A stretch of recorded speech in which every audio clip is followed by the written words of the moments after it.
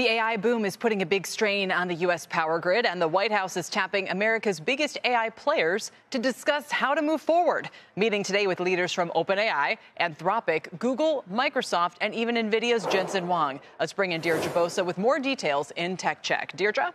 Hey, Kelly. So we know the government moves slow and AI is moving faster than anyone anticipated. So big tech has already done a bunch of deals in the energy space while also racing to build more efficient chips. Now, Oracle making progress on a data center that will require over a gigawatt of electricity, or enough to power roughly 750,000 homes.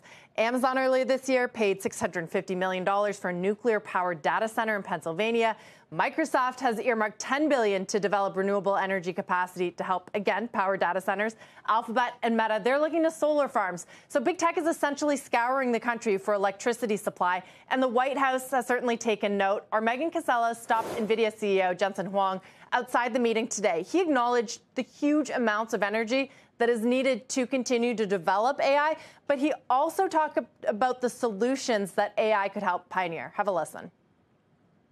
Although artificial intelligence consumes a lot of energy to train, it also saves a lot of energy when you consume it.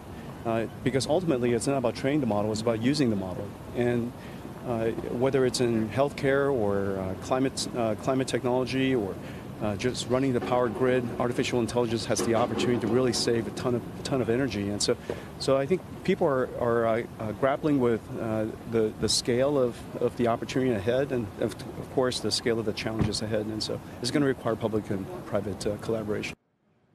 So here he's referring to this idea that the AI models are going to become so advanced that they're going to actually provide solutions. They're going to make energy, the way that we develop it, the way that we use it, generate it more efficient in the future. He also mentioned that public-private collaboration, that is certainly going to be tricky. Tech giants are pushing forward with energy deals and new data centers.